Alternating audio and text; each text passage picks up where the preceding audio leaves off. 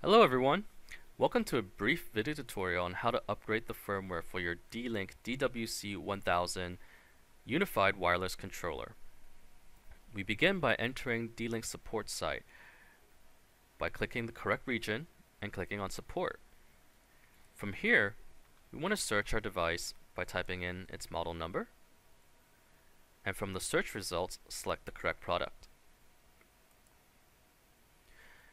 On this page, we can see that the latest firmware, its release date, and the option to download it.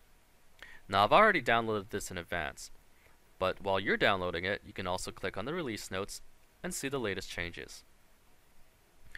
Let's go ahead and access the management page now by entering the default IP address of 192.168.10.1, which should lead you to the products management page here. You can confirm by looking on the left side, it is the DWC 1000. You can also see on the right hand side, on the upper right hand corner, the latest firmware version that your device is running at. We enter by entering our username and login.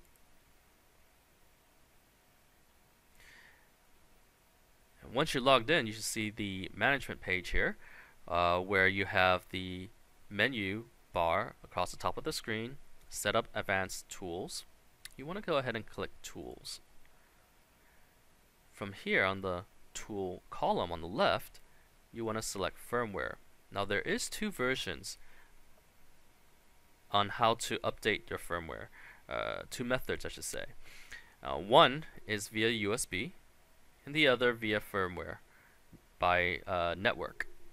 We will show you how to do it via the network here. Upon clicking the firmware, you will see firmware information and the latest and current firmware that you're running on.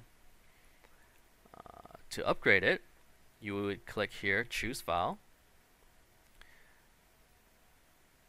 Now I've already downloaded and unzipped or uncompressed the latest firmware, but you may have to uncompress first and select the actual firmware and click open. You'll see that the firmware file itself is shown on the right of choose file, and you'll click on upgrade.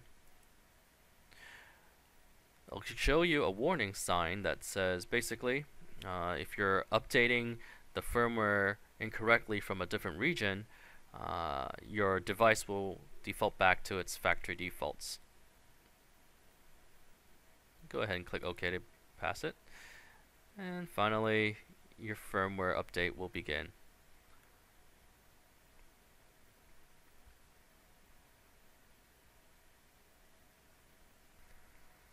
Once your firmware upgrade is complete, it should bring you back to the login page, where you can log back in and confirm that the firmware is up to date. Under the General section here, you should see your firmware version. Well, this concludes our video on how to upgrade your firmware. Thank you very much for networking with D-Link. For more helpful videos, please check out support.dlink.com.